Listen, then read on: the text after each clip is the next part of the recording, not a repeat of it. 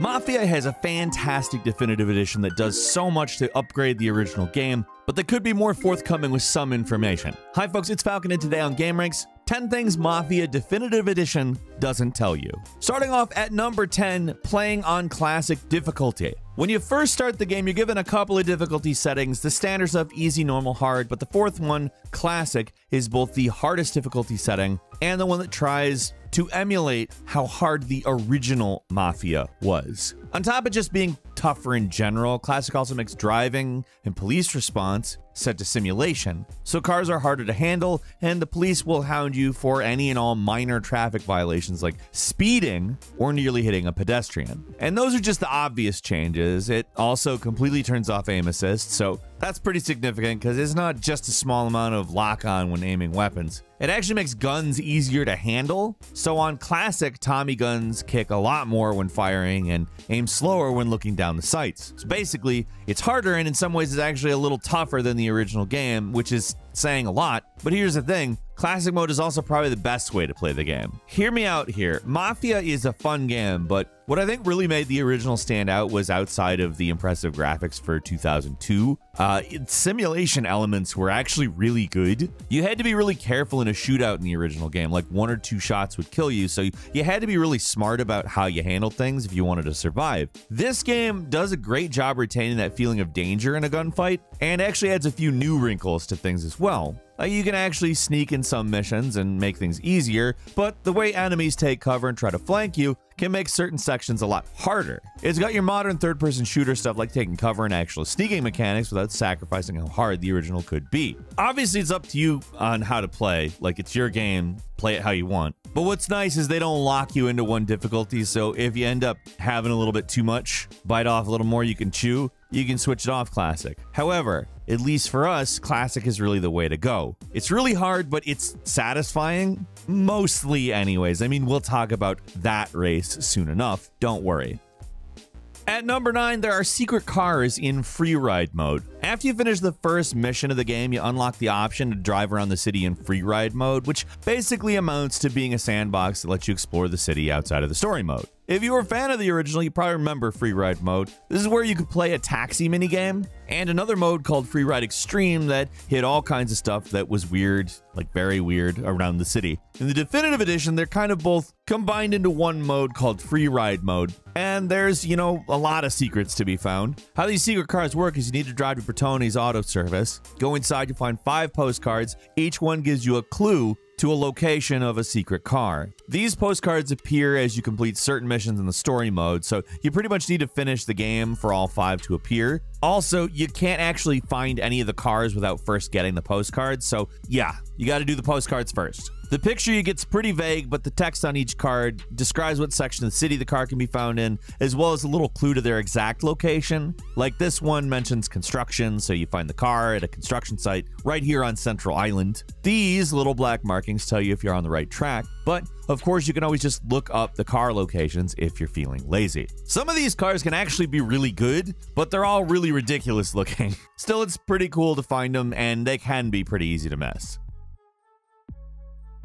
And at number 8, you can pay off the cops. This is a cool feature that shows up in the game, but it's totally unmentioned. If you get a 1-star wanted level that just shows a little ticket icon on it, you can get the cops to leave you alone without having to deal with the chase. All you have to do is pull over when a cop spots you, get out of your car, don't move, and wait for the cop to walk up to you. As long as you stay still, Tommy will slip a bribe to the cop, letting you get off scot-free and calling off the search. This is actually a thing you could do in the original game, so if you knew about it, obviously you still know about it, but it's cool to see it here in the definitive edition. Remember, it only works at wanted level 1. You gotta have the little ticket symbol, and you'll get them for like speeding or endangering a pedestrian on classic or stuff like that. If you're at 2 stars, they will just arrest you, which you obviously don't want. So yeah, if you get into a situation where it might be annoying to try to outrun the cops, and you just got 1 star, just pay them off. Who cares? Be done.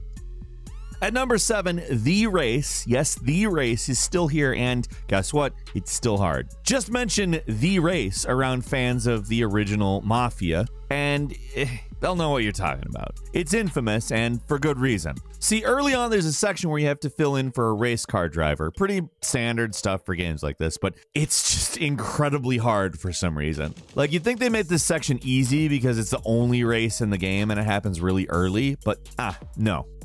It was insanely hard in the original, and on classic difficulty, this game makes it actually kind of harder. So here's some tips how to get through in one piece. First, run the course a few times, even if you're badly losing. The first few, you're probably going to lose. Good chance you're not going to catch up. Don't worry about it. Don't restart. Just use the opportunity to run the race and get the hang of some of the tougher turns. The worst turn's right at the start. It's basically a U-turn, which pretty much makes you stop completely to go through it without wiping out. It's this turn where so many of these races are lost, and I can't even count the number of times that I have gone into this turn too fast, spun out, and just died. You need to do it slow, and from the outside, it's tricky, especially on the second lap, because you'll be going really, really fast. Then you'll hit this turn, and, well, it's at the end of one of the longest straightaways on the track, but always slow down. It's better to lose ground than spin out and never hope to recover, so just play it safe. Another tricky turn is on this straightaway, where the track bends to the left and then turns to the right soon after.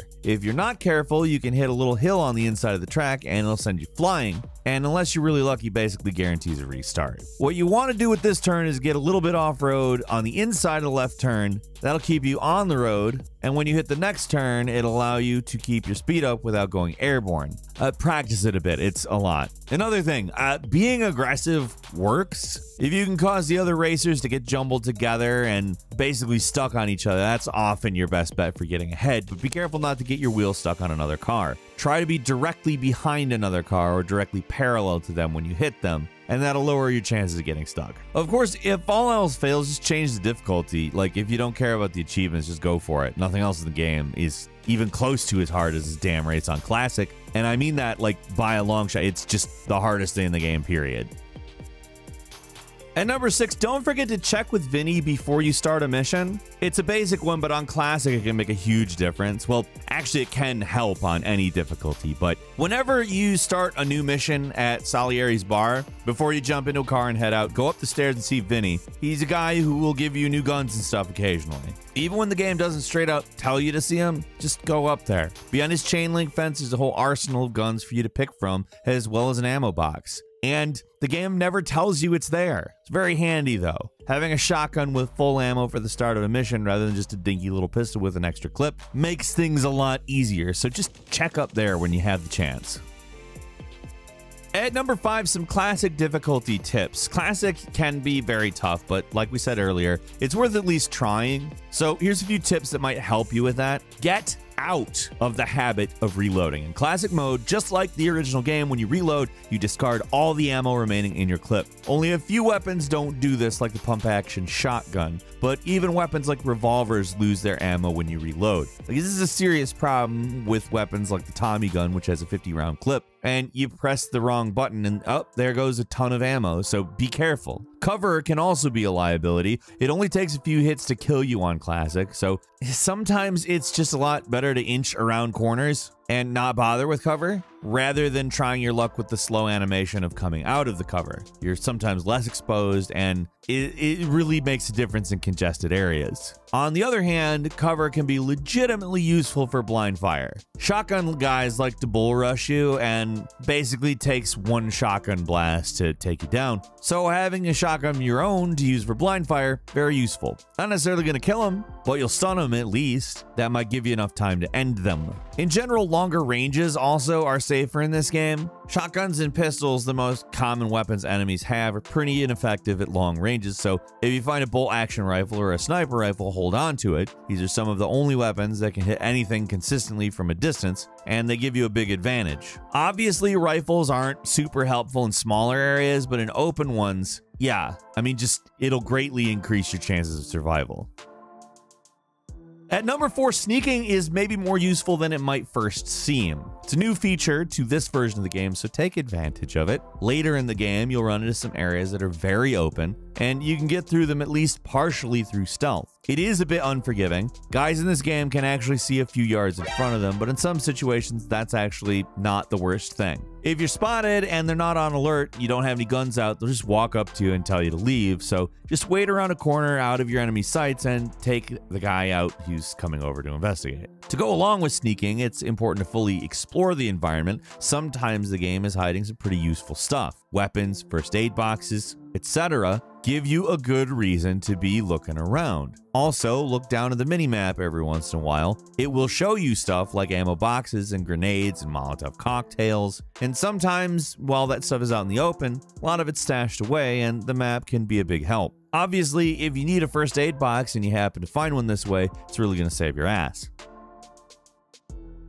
At number 3, take advantage of the AI. Like on classic difficulty, enemies are aggressive, they'll kill you fast, but there's a few things you can do to outsmart them too. One of the most notable things is that enemies actually lose line of sight. It's never stated anywhere, but these guys can and will lose track of you. If an enemy spots you, they'll immediately hone in on your position, but if you stay hidden and move without being seen, they'll stay focused on where they think you are. So hit and run tactics can be really effective for fighting large groups of enemies, depending on the level, of course. Another thing to keep in mind is that enemies like to attack from closer ranges, like, well, guys with shotguns and pistols. They'll often just stay behind cover and hide, just waiting for you to get closer. In fact, though, sometimes it can be useful to trigger them trying to flank you, because then they end up being a lot more exposed. If you see some guy dug in, just turn your back on them for a second, they'll probably try to move up. That's when you can take them out. At number 2, there are other secret cars in free ride mode. Yes, outside of the cars you can get from postcards, there's another series of cars you can get from these secret notes. How this works is that you can find little secret notes with clues on them that point to specific locations. Like this one in Salieri's bar, which tells you to go to the western part of Little Italy and listen for a bell. If you go to the right place, you'll start a mission for the secret car. These are not easy though. You have to drive the unlockable car to some place, usually on the other side of the map, without damaging the car at all, with a very strict time limit. These challenges are of course no joke. Even with the driving difficulty set to normal rather than simulation, it's going to be really tight getting one of these cars across town without damaging them. Doing this stuff unlocks some of the most interesting secret cars in the game though, so if you've got the patience, it's worth it. And finally, at number 1, there are some pretty goofy Easter eggs. Like the original Mafia had some pretty weird stuff in it, and this game keeps some of it, at least in spirit. Like, here's an interesting one. Right before you get to the manager's office in the Corleone Hotel, open this side room, and hey, look, there's a guy tied up in clown makeup. There's some pretty weird stuff to find in free ride mode too. I don't want to give it all away though. The game's lead designer, however, had a cryptic comment for you. He said, "All I can say is the truth is out there." Thanks, Mr. Vivada. Have you found any of these secrets in Mafia Definitive Edition? Have you gotten anywhere with it? Leave us a comment. Let us know how you're doing with the game. If you like this video, click like. If you're not subscribed, now's a great time to do so. We upload brand new videos every day of the week, and the best way to see them first is, of course, a subscription. As always, we thank you very much for watching this video. I'm Falcon. You can follow me on Twitter at Falcon the Hero. We'll see you next time right here on Game Ranks.